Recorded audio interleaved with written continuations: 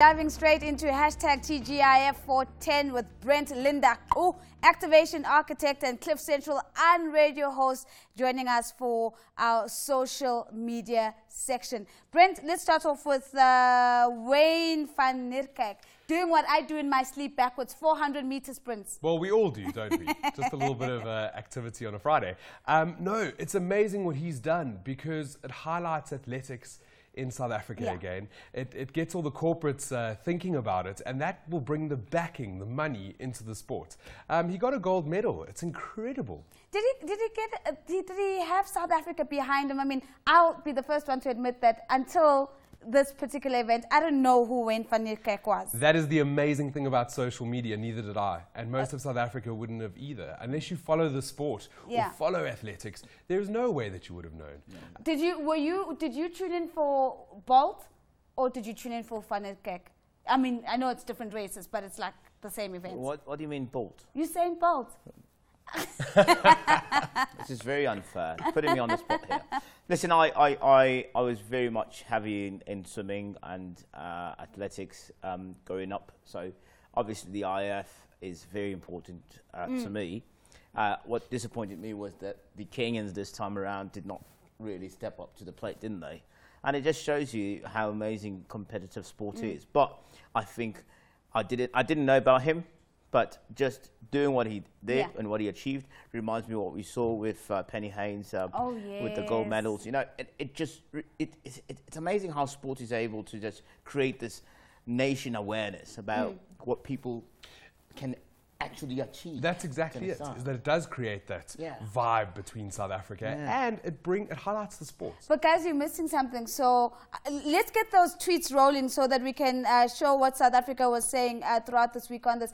So I'm hearing that Caster, though, finished dead last in her race. What's going on there? I have no idea, and I was going to bring that up. We need a positive spin on our sport in South Africa. Because if you look at the current rugby and how things are going, in the media, we're not doing great with sports. So with him winning a gold medal, it brings it to light that it's do you think South Africa and social media broke Caster? I hope not. No, I don't think so. No, how does an all-star like that come last in her race? I think that is what happens to any athlete when you start losing focus and you don't focus on the right things and you don't do enough training and maybe you think that this is coming too easy and you become a bit more complacent, you know. And I sound like I'm a very negative person, but I'm not. I'm very positive in actual fact. But those elements do not get away from your competitiveness. So that's why we're seeing her not doing her utmost best. And it has nothing to do with Julius Malema in his comments. I don't know what Juju's comments were this week. But Bryce Williams, big story. Big story. Incredibly sad for it to happen on live TV and to see that. The Twitter sphere was speaking about the fact that America needs to be harder on their gun controls.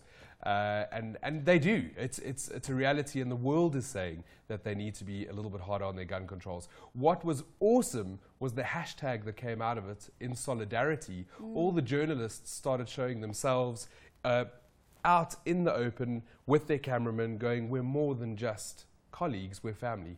And we stand behind that we don't agree with what has happened. I am Charlie, similar? Yes. Yes, exactly the same. And that's the upside of social media. In the face of tragedy, people can stand up and stand together and sort of start a collective conversation. My thing about social media is, I mean, it's one thing to create momentum. It's one thing to bring eyeballs to a particular situation. But can you actually affect change? So here, the big victory would be a change in stance in the gun laws in the US. And I don't know if this is big enough to achieve that. We could only hope so. One of the biggest downfalls that social media has is something called slacktivism. And it's the armchair... Slacktivism. It's the armchair heroes that sit and whip out their phones and tweet about how they are not agreeing with something, and then that's all they do. So when it comes to creating action, cause and change, yes, 100%. We can only hope that someone sees the story because it's been raised on social media and the big awareness, and they actually do something about it. So a story that just snowballed out of control this week was Open Stellies. And maybe let's go back just to where it started, Brent. then the ripple effect in terms of where it went. There was a couple of documentary students at Stellies that made a documentary. It's about 32 minutes long. It is on YouTube. And I watched the video. Is this the one called Leicester? Yes. Okay. Leicester. And that is their opinion. That is the way that they feel. And any given human right is you shouldn't feel that way. You shouldn't be oppressed in the situation that you're in, or in your university, or wherever you are in life. You shouldn't be oppressed. So they are 100% right to have their opinion. I just think the fallback is, again, social media. When you make something public, there's going to be people that don't agree with you. And that's where it gets a little bit tricky, is that you have these two sides that are on a public platform. Yeah. Making their laundry dirty. Do you think it's a reminder, though, of even those who do occupy the opportunity to have a voice in the media space, myself included, that you are not God, and that you are just a normal human being, and that you will be taken on and attacked if, because of the public exposure you have, perhaps your voice will be amplified a bit more. And this is exactly what we saw this week. Agreed. And I made a conscious decision not to tweet about it. I made a conscious decision not to get involved, because it's not my fight. I don't go to Stellies. I'm not part of that university. And it got ugly. It got ugly on Twitter. Here's my question. Yeah. Authenticity or dramatization? And it's always difficult to draw the line, specifically when you're on social media, because anybody can say anything. So I watched the video. I'm glad you watched it as well. And the decision whether to get involved or not did not rest on the fact that you are in the university or not. I think it relied more on the fact that, as a South African, what does this say about us 21 years post-democracy? And that's the sort of impact it had on me.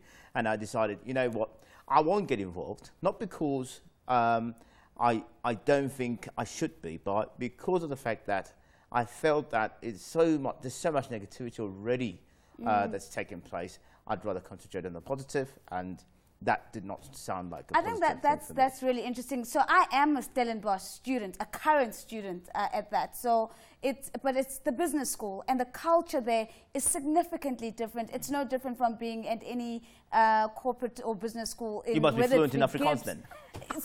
No, we speak English.